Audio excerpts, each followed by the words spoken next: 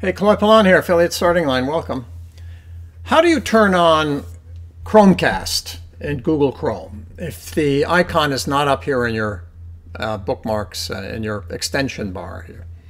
Well, it took me a little while to figure it out, but I finally figured it out. You come down here to the right, open up this drop down, you see Cast. That's where they've put it. So you click that.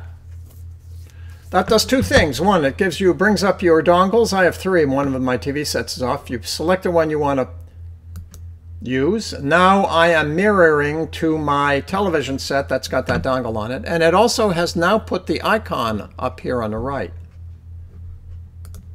So now I can go to anything I want. Let's, AMC or whatever channel I'm looking to stream off of, and stream from that channel directly to my television set that's got the dongle on it. And that's how you find Google Chromecast,